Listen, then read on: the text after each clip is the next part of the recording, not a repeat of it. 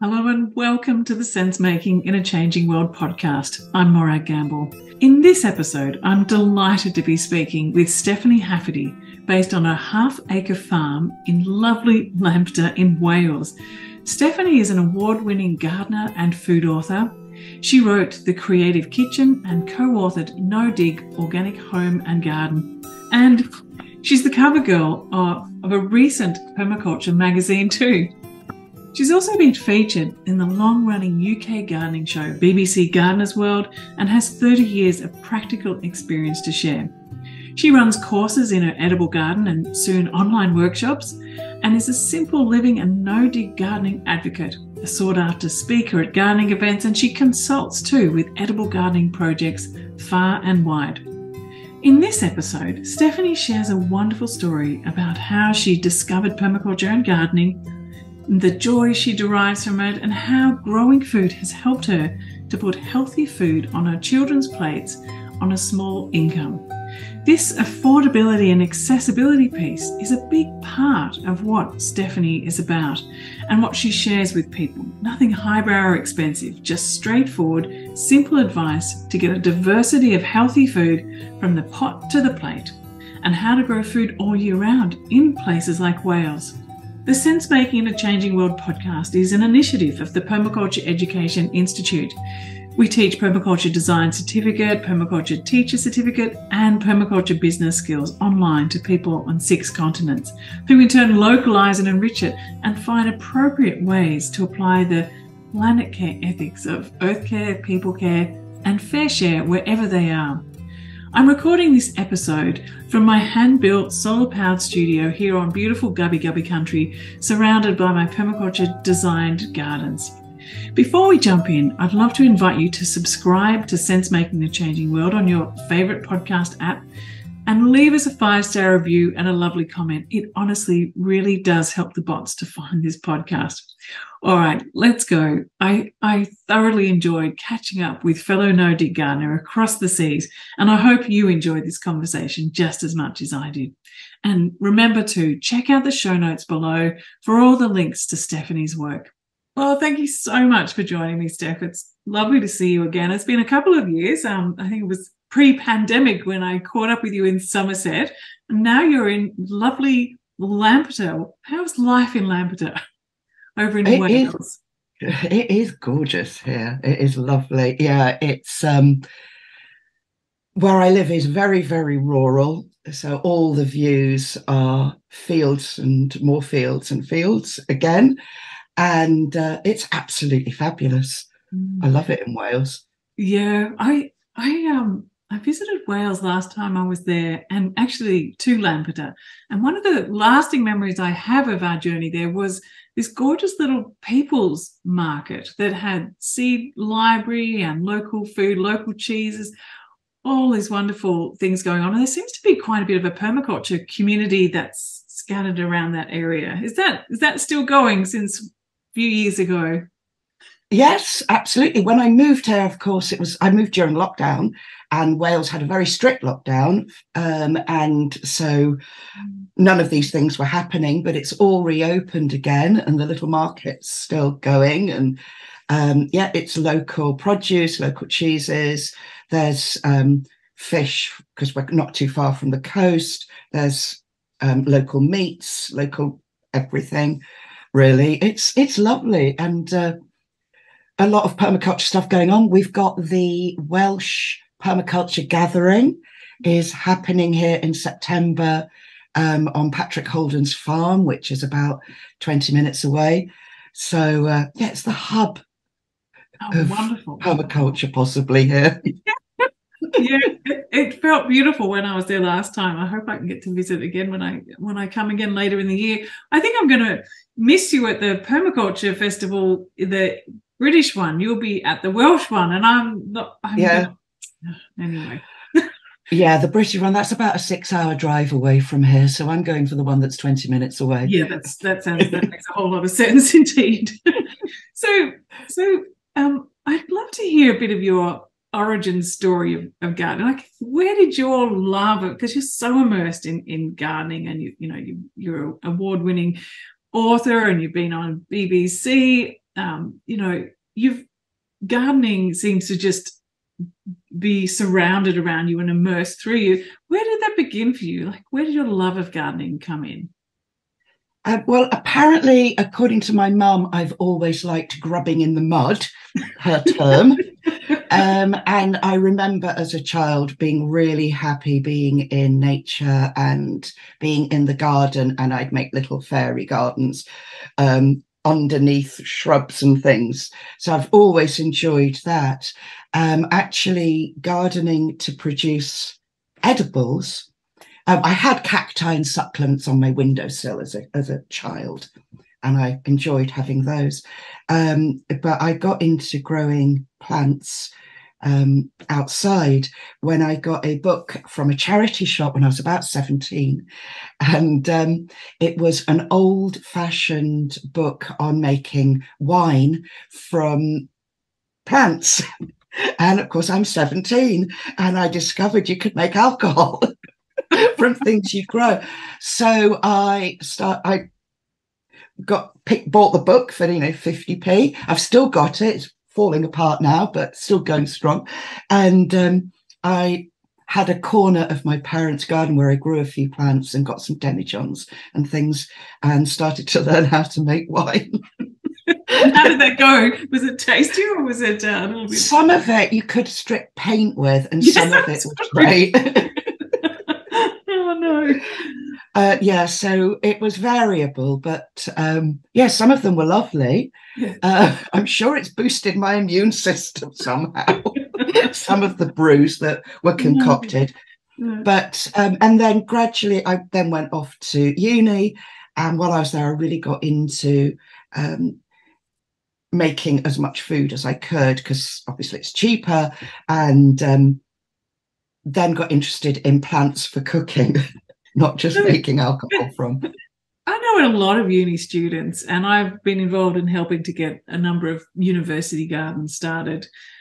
Not everyone does that, though, even though it is cheaper and it makes a whole lot of sense. What was there that inspired you to do that? And where did you grow? Were you living at home, or were you in a... Oh, this was very small scale. This was windowsills, so it's like pots of herbs and things. But I was lucky that where I was a student in Bristol, and there were organic shops and things at a time when this wasn't very normal. So I was getting aware of all of this. The Soil Association was big there, although I had I wasn't like doing anything with them. I was aware of their presence.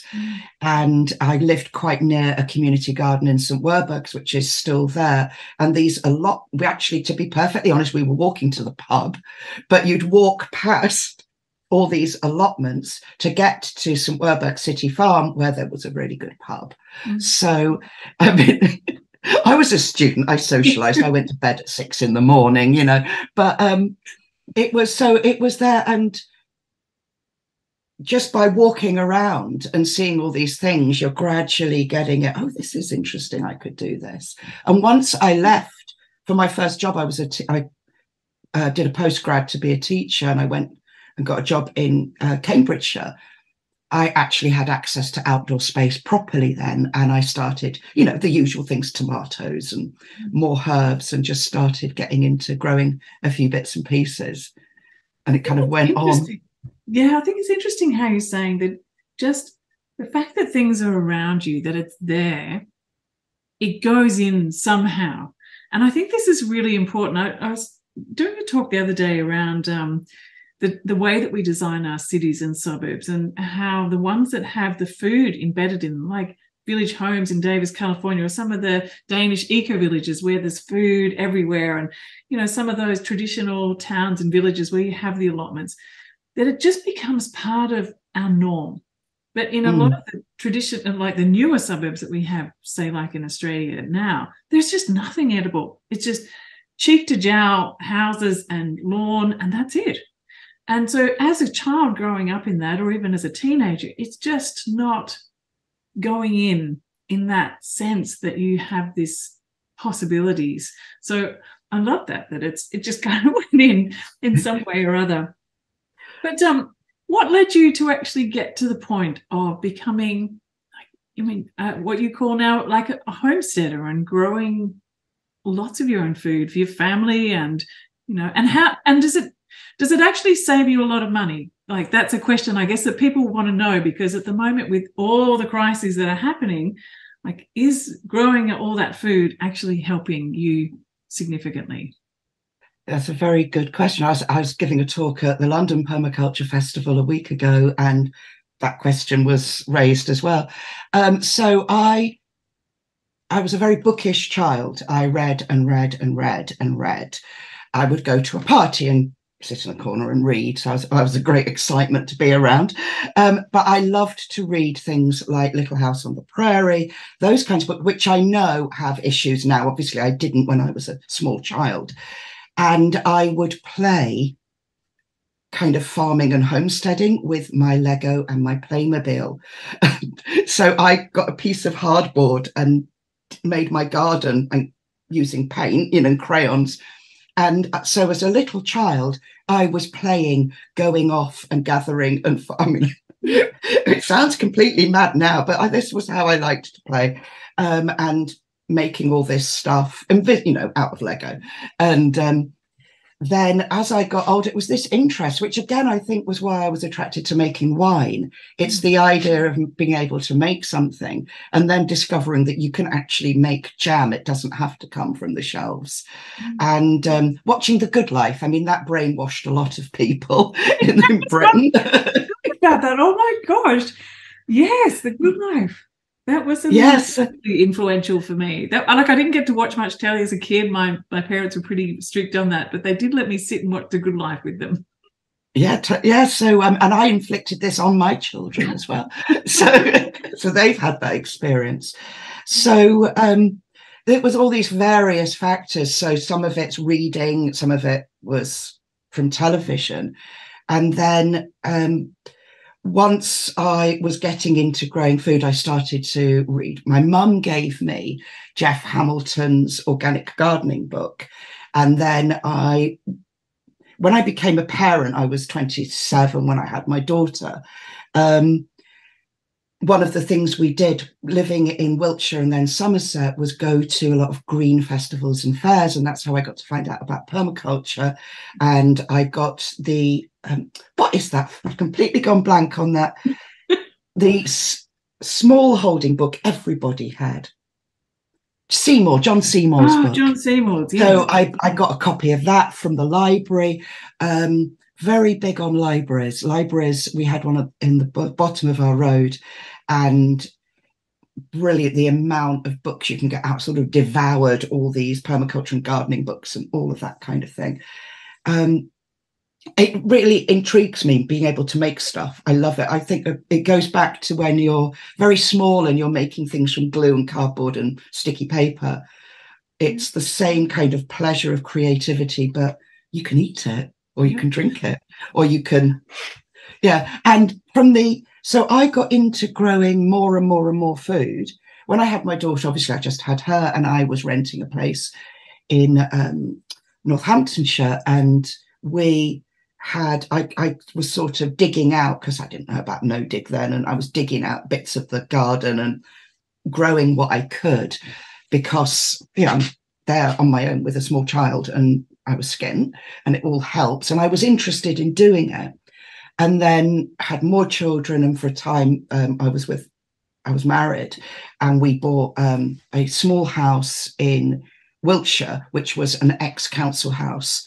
And because it was affordable back in those days, you could get an ex-council house on a mortgage with one salary, and now just not possible. And British rural old council houses were made with big gardens, relatively big gardens. The idea was you had enough space to have fruit trees, keep chickens, grow vegetables, and keep a pig by the standards of those days. So we're talking houses put up in the 20s and 30s. And so as I had chickens and ducks, and I started my veg garden there. And after a couple of years, we had 3 kids, so we moved to a slightly bigger house in Somerset. And the same thing, gradually getting more and more and more food growing, as was possible around having young children. and we were pretty skint, particularly when my husband and I broke up. I'm there on my own with 3 kids and a very low income, and absolutely for sure growing as much food as I could and preserving and storing it as I could made a big difference. I also stalked the discount parts of the supermarkets and all of that kind of thing too.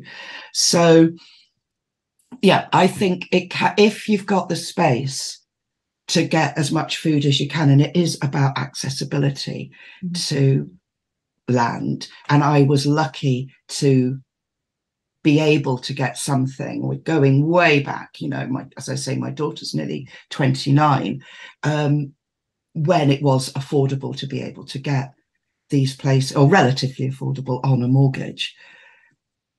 So in the UK now, where are the most accessible places to access land then? Is it people still able to get allotments big enough sizes to grow food? How's that? What's the situation there? I hear there's long lines for allotments, or is it doable?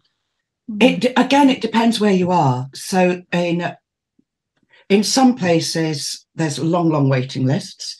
The allotment I had in Somerset, so I grew in my garden and the allotment up the road. My allotment cost me £20 a year.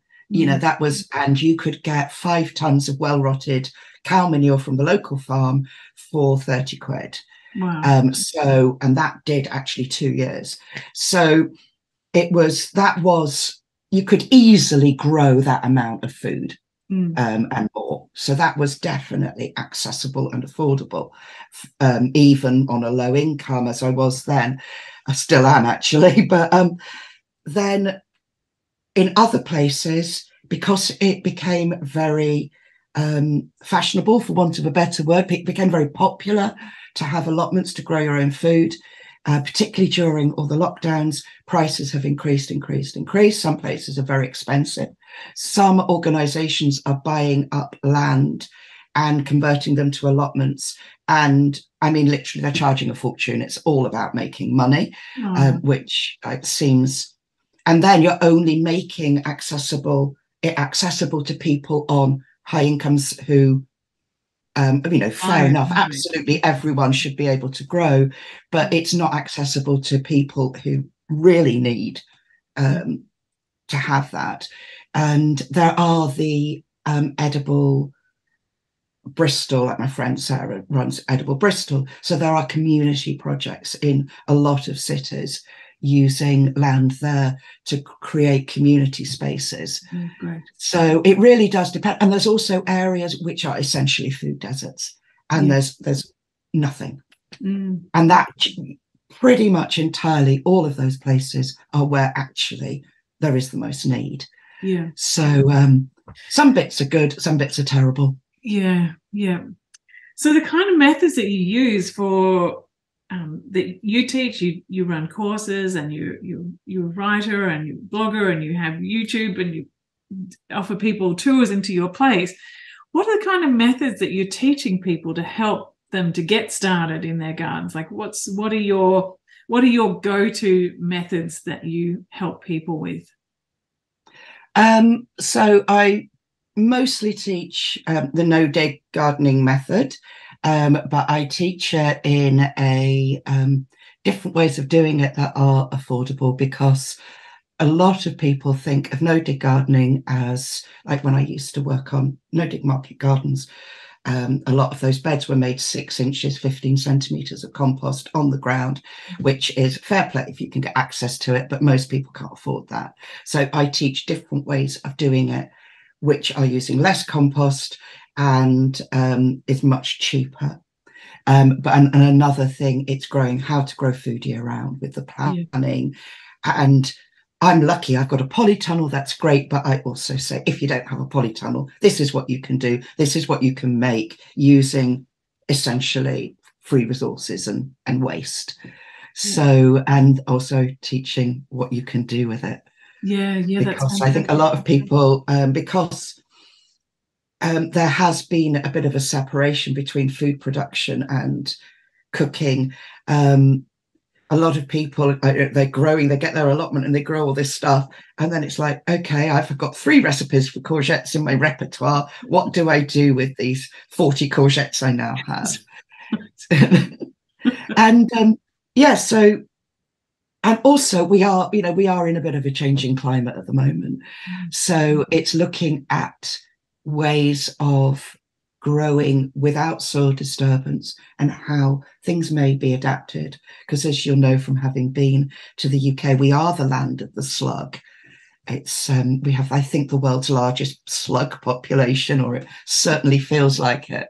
So a lot of the methods we use here are very much about reducing habitat for slugs, but we are also starting to get long dry periods, which for a country which is used to the summer basically being like it is today, i.e. wet, is it's a challenge and it's a change. I think I started to hear about that last time because many years ago when I was there, people were saying, oh, we don't have to worry about all the things you do in Australia because it's just going to rain and our rain barrels are like this big because we'll just get them filled up tomorrow. Whereas, here we have 25,000 litres stored on our property because, there's such a dearth of water at certain times of year. But this changing climate, as you're talking about, is making us really think about how we can build resilience into our gardens so much more. And, some things that I like to look at in my garden is that there be this framework of those really robust and resilient plants that then we can intersperse with other seasonal things. And I wonder, in your climate, what are some of those those foundational plants that you always include as like sort of survival food plants that keep you going throughout the year? What are they in your part of the world? I think we don't have the same range as you might do in Australia because of our climate and our relatively shorter growing season.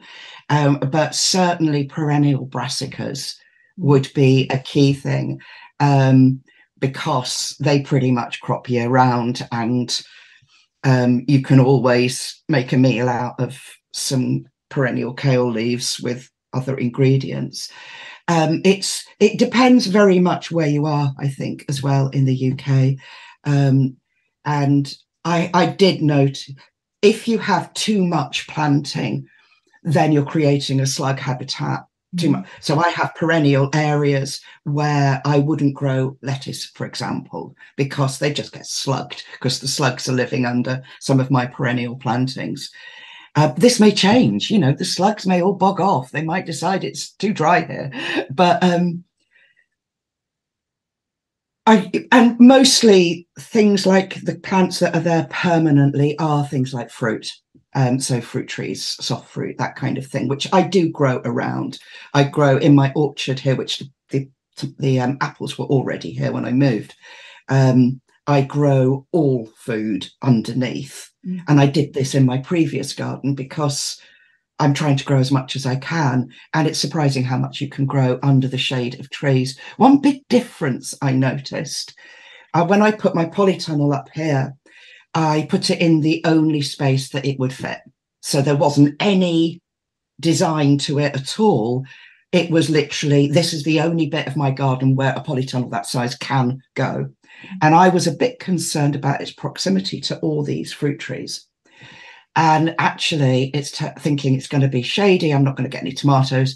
It's turned out to be a bonus because when we get these, for Britain, hot, dry spells, so it's all relative. For other parts of the world, it's like a balmy summer's day, but for us, it's like, crikey. It was shading. So as the sun was moving, when it got to the hottest part of the day, these trees are shading the polytunnel. And so problems that some other people have had, like my friends in Somerset, with things just literally stopping growing because they're almost cooking, I'm not getting that because of these plantings. So I think looking at how you can use larger plants, trees and things within gardens as things, I mean, we don't know how things are changing. We literally haven't a clue. So, but it's certainly... it's looking beyond that idea of having an allotment and it being or a vegetable garden, and it being a rectangle of fairly low planting with, and you were always taught, don't have it near trees because they'll suck all the moisture out. So that's a shift, isn't it? There's things that are changing, and there's approaches that really making us think differently about what we imagine is the right way to garden in our places. And I'm seeing the shifts and changes here too. So when you got your garden started there, because I know you only moved to this new place in a couple of years ago now, is it? It was March 21, Yeah, so that's almost 2 years. Well, it's over 2 years now. It's over 2 years, yeah. So what did you do when you arrived there? So you've left a garden that you've been working on for 20 years and you landed in a new place. Did you decide to do things differently? What was your first starting point? How do you design it and get it going to amplify the growth there as a starting point? So I had been planning it since I knew that we were going to move, and I had which wasn't too long. It was I think, I'm trying to think how long it took, maybe 3 or 4 months from the offer being accepted to actually physically getting it. So one of the things I did was as part of my moving house budget, a moving house is so expensive. And when someone says moving house budget, what they're really meaning is what else is going on the mortgage to pay for this. So it's not like pots of gold sitting around the house that you've got available.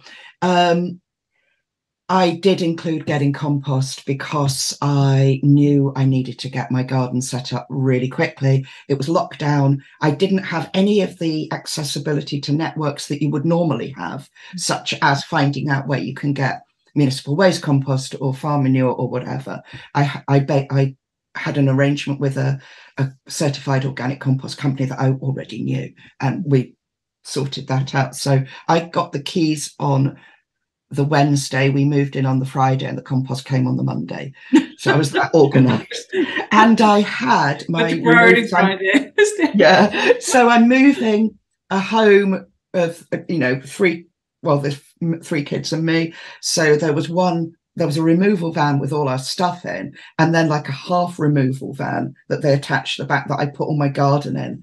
So I'd been growing a lot of things in pots anyway at home, my previous home, because I had areas of concrete, and I was growing forest gardens on concrete to increase food production. So all of that went in, all of my stuff, all of my hoops and netting, and I've been splitting plants, so I'm bringing things with me as well. So with soft fruit and that kind of stuff. The people I bought from weren't gardeners. They hadn't lived here very long, but the lady before, she was keen. And so things like the established fruit trees that are here, some of the fruit bushes, I had some edibles here already, but mostly it was grass and some flower borders, which are lovely. I haven't had to do anything with the flower borders. So I knew I was going to be away for nearly a month because I was project managing a show garden at Hampton Court in sort of from the middle of June. So not very long, just a few weeks later.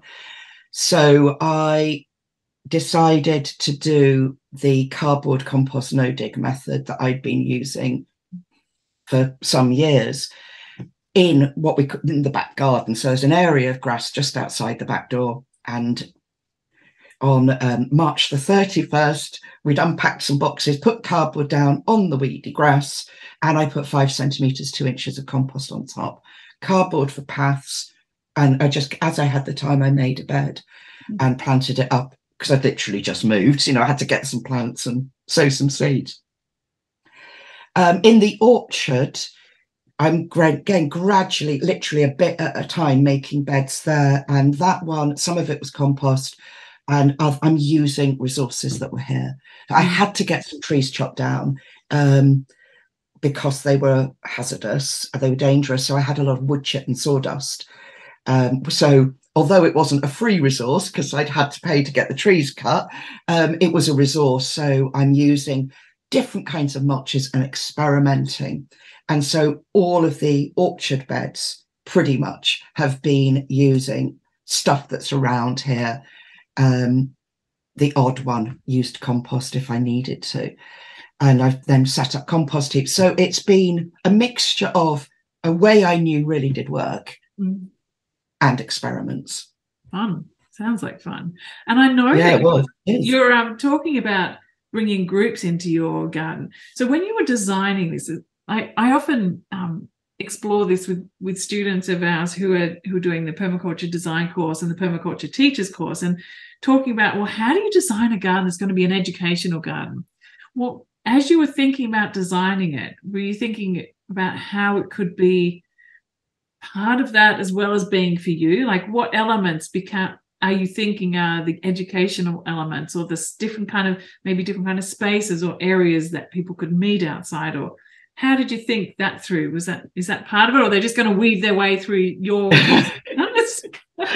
Well, I've only got about half an acre here, and that includes the footprint of the house and where I park my car and that kind of thing.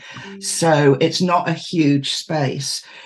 Certain things, like in the polytunnel, which is 45 feet long, the first 10 feet are wood chipped with like a little border, so that was partly so that I've got a space to make things when it's raining, and partly so that I had an area under cover that I could have people in.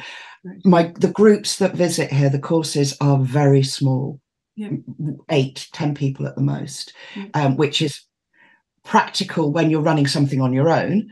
And also, so I wasn't thinking very large groups for this space. Previous courses I co-ran were looking at 18 to 20 people. And that was on a much bigger plot. But so it was quite interesting how making the garden accessible for my family and a family space, because my previous garden, I completely filled it full of vegetables by the time my children were teens. So we had nowhere to sit outside. You had to like perch on things. So then instead, the top bit of the orchard, it was like, this is going to be kept for family, for barbecues, put tents up, my kids can have friends come and camp. So that has naturally created a space where I can also host courses and talk to people, and then we can move around. But the courses are very much walking around the garden and interacting with what's here. But the planting was first and foremost practical stuff for growing food. My ambition is to get 75-80% self-sufficient in plant food, so not coffee, and I don't want a closed loop. I want to be able to go to the market. And I think that's really important, isn't it? Often with homesteading, it's the thinking that we have to be self-sufficient, and it's not, is it? It's about being growing as much as you can, and then having a relationship with your community and trading and exchanging, and that's really important, because otherwise it can feel like a big slog, and you can feel quite alone as well. And I think one thing as well, this whole COVID pandemic thing with people being like stuck at home, and has shown us is the value of community, and how much most of us really do enjoy interacting with other people. And also, if I made all my bread, then I wouldn't be getting the pleasure of going and buying the locally made bread in Lampeter. And you don't get those interactions. And if we all make our own bread, they're going to go out of business. So it's working out the balance between, I want to make all my jams and chutneys, and I've got a canner, so I bottle tomatoes, that kind of thing. But I also want to be able to go and buy my organic lemons from the organic farm shop, because try growing lemons in Wales, it's hilarious. And the winter killed my plants, so I'm not going to do that anymore. And it's just being realistic, isn't it? But I love what you're saying about this, the preserving and the jams, and thinking through, well, what can I do, and what can I, be supporting my community doing? So you have a book out that talks a lot about processing food and cooking food. I want to ask you about books, because part of one of the series that I run on this podcast is it's Permaculture Writers Series, and you've you've got your book called The Creative Kitchen, and you co-wrote a book called The No Dig Organic Home and Garden. And your process of writing, I'd love to hear about. Like, you have 3 kids, you're running this program, you're working to earn a living. How do you get to write a book at the same time? Have the time to do that? I'm so in awe of anyone who writes a book. Obviously, like it's an enormous task. How do you do it? Actually, the hilarious thing about writing The Creative Kitchen was because you're having to recipe test, and some of it was in the winter, so I'm having to get the aubergines and the courgettes from an online supermarket in order to recipe test. But I'm just getting we're all eating nothing but soups and salads for a whole week when I was taking those photos. It is. So one of my main jobs is as a writer. I'm a feature writer for magazines, and so I do schedule it in as it is part of my day's work. So it is finding the time. I'm just working long days. I tend to do a 7-day week often, and that isn't viable, really. But I think, as I moved here, starting again, I unexpectedly lost my main job within a couple of weeks of moving here, which was a hell of a shock. And so I think I just worked and worked, as you do. And I definitely need a little bit more of a work-life balance. But it's setting all these things up. You just keep at it. I did go and visit my dad for a month in January and relaxed. I read books not written by me, but it's scheduling, it's finding the time. And as I say, it isn't easy when you're doing lots of other jobs too, but and the fact your best, really. You are a writer, obviously you have a discipline of doing it and a particular way of structuring it. Do you actually map out the whole book to begin with? Like, what's the actual structure of how you go and do it? Like, do you see the book and then you write it out? Is that how it works? It was getting so you get an idea of what the chapters are going to be and what the topics are. One was co-written, so we just split who was writing what, more or less. Some things were both, some things were one or the other, obviously. And plans. I have pads. I've got one on my desk here. I actually weirdly handwrite quite a lot of it, but I find handwriting uses a different part of the brain to my typing brain. So even when I'm writing an article, I map it out on paper first with a pen. And it's actually this pen here, and I was given this when I went to university at 19 by my friend, and I've still got it. So this has been very helpful, just by refills every now and then. And then I type it up. So it's a lot of planning first. I'm having a clear idea of what you're going to be talking about in each chapter and each subsection of chapters. Very different with a recipe book to a gardening book, obviously, for practical reasons. So Creative Home, you've got recipes, but you've also got recipes for your body as well. What other sorts of things can people find in that book of yours? So there's some sort of interesting preserve shortcuts, sort of making bouillons and things that you can store in a simple storage. You can just store it in a clean jam jar on the shelf. And then in the winter time, get those flavors and fragrances of the summer and add it to your food. And there's alcohol, unsurprisingly, given how it all started. One of the things and there's some crafts too. And one of the things with making things for your skin or how to clean things you can use to clean your house is partly allergies. So I'm if I go down the detergent aisle of a supermarket, I'll get a headache, I'll start sneezing. And I'm with you there. So it was a lot to do with finding ways of cleaning the loo, which isn't going to give me a blinding headache.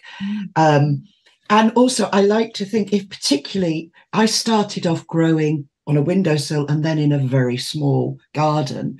So each plant really needs to work on as many levels as possible. So it's thinking, if you've grown parsley on your windowsill to flavour your meals, these are the other things you can do with parsley. Yeah, you know, so it's going beyond just seeing it as something that's chopped up and added to your soup.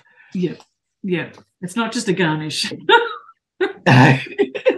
The bit that gets left up on the side of the plate when you go out and you sort of see the edges of plates, there's always the little bits of parsley or the toppings. I know. Yeah. Oh, that's the best bit. Why do you do that?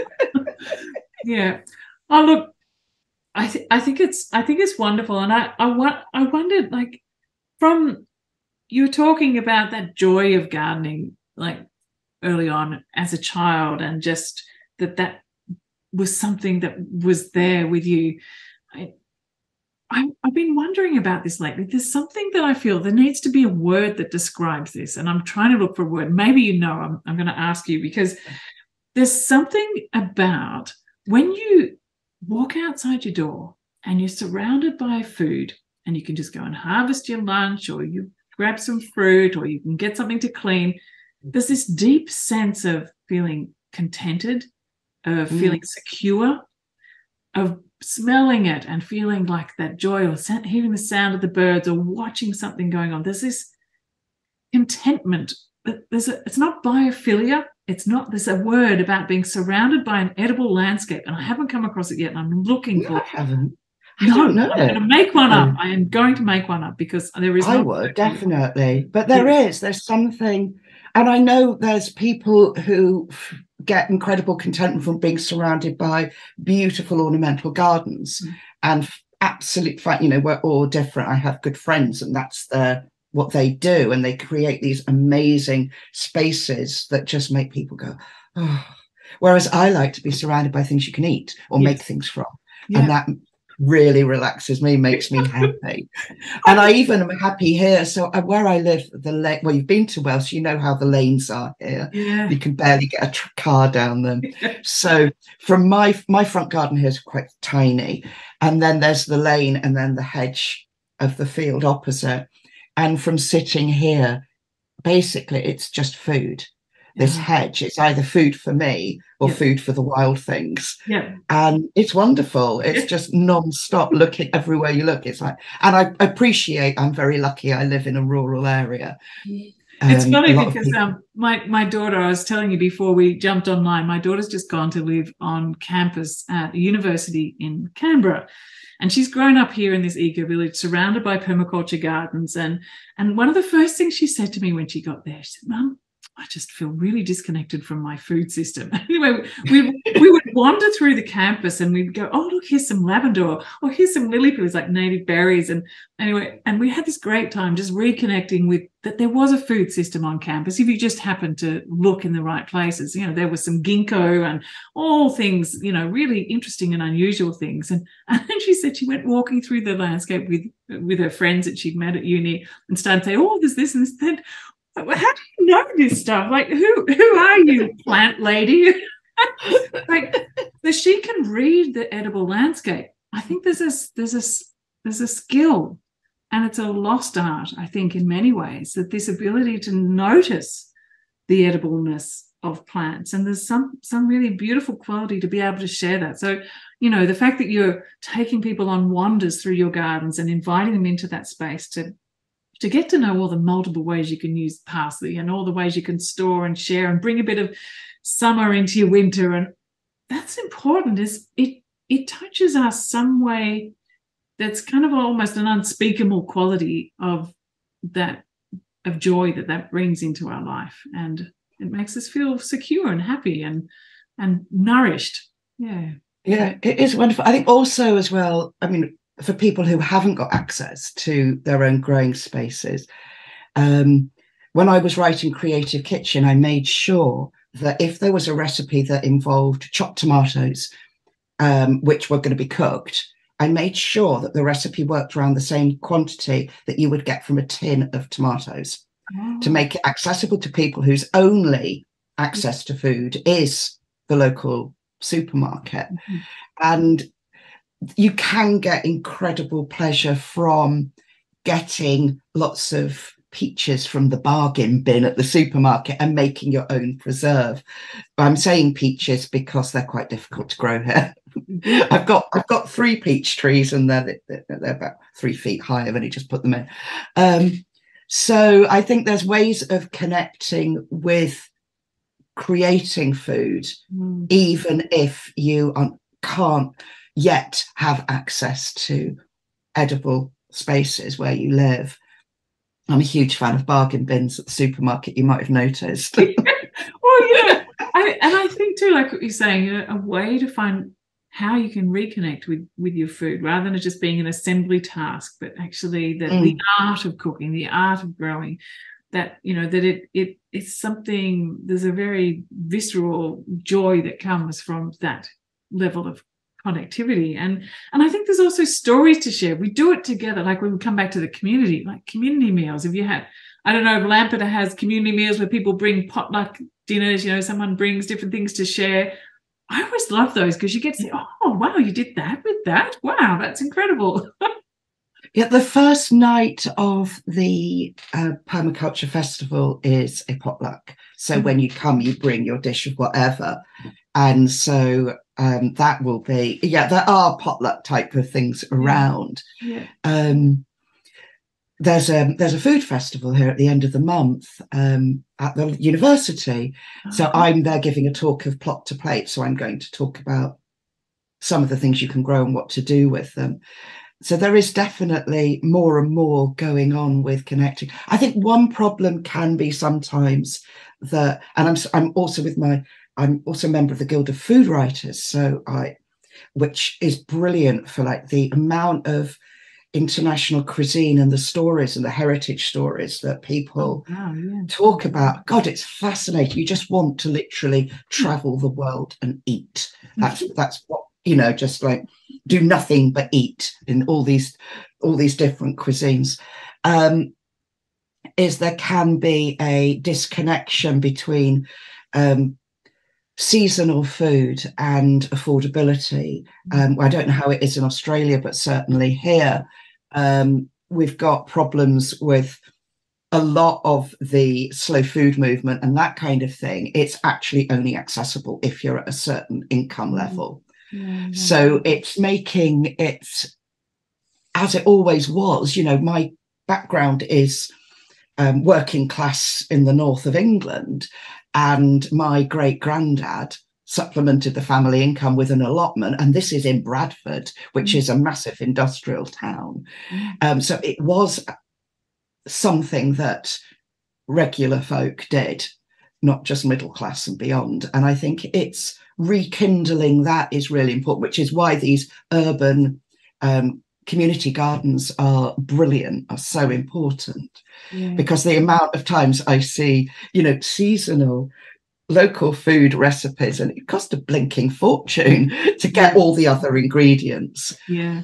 Which is fine if you want to make that, but it's not really what most of us can do. No, I look at my garden and go, what's growing? All right, that's what I'm eating today. Yeah, exactly. That's pretty much. I do have frozen peas in the freezer for those emergencies in the winter when you realise, oh, it's time to make dinner. It's now dark and it's hailing. The emergency bag of frozen peas from the supermarket will come out now. Yeah. But yeah, generally it's like, okay, what are we harvesting now? What's there? What's exactly. The one thing we're not harvesting is onions, because they all got eaten by mice when they were transplants. So they come from the shops.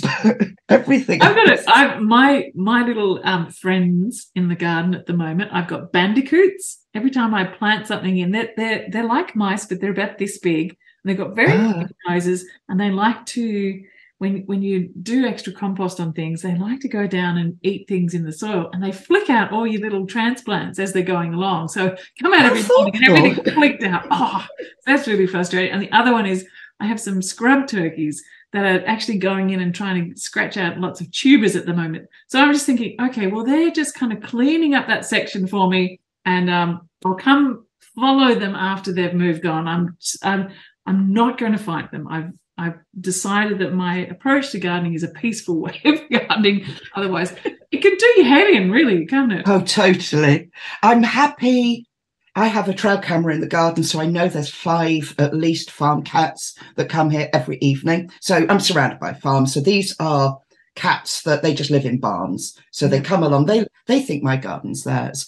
So I know, I mean, we've got rats and moles and voles and mice, obviously all rodenty things about. So they're helping keep the balance, because it's all about balance. I know there's rats living in one of my compost heaps. And I'm just thinking, well, while you're eating what I'm putting in there, you're not eating the stuff over there. So this is, you stay there, you're turning the heat for me. And your food for, I've got owls here. There's lots of birds of prey. So it's partly, I've got this beautiful shed that I can't use at the moment because there's a wasp's nest in it. And so which makes me sound all lovely and benign, because obviously I am not going to kill a wasp's nest because we need wasps. But I am also aware of their role as predators. So they're eating my cabbage white caterpillars, they're eating my aphids. So it sounds really nice and friendly and let's be at peace with everything. But I am also thinking of the whole hierarchy of predators and the balance between predators and prey. Yeah, that's right. You need to. Yeah. Which is nature. So I don't know what eats bandicoots, but I imagine something does. Yeah, maybe owls. I just heard some owls outside before, but I think they're going for. I think the bandicoots got too big and fat on all my food. I have to send my kids out and dance around at night. I don't know. You've got like these really sleek bandicoots that are just living their best lives. Oh gosh, it's been lovely chatting with you. Where can people find out more about all the things that you've got going on? We'll make sure that we pop the link down in the chat too, but just speak it out now in case anyone hasn't got a pen and paper or doesn't see that note. Yeah. Okay. Well, conveniently, almost everything, my social media, website, everything is my name, Stephanie Hafferty. So that's easy to find. I have my YouTube channel as well. It's like Stephanie Hafferty Homesteading. I think it's that.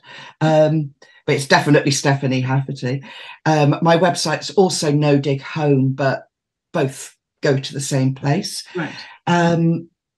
Books are available all over the place. And I will be so I do courses here, but I'm in the process of writing things which will be available online. Fantastic. So more accessible to international people. Although I do have people coming from America to one of my courses here. Oh, fantastic. So they are then going on holiday in Wales, which is exciting. I mean, Wales historically the landscape is to die for.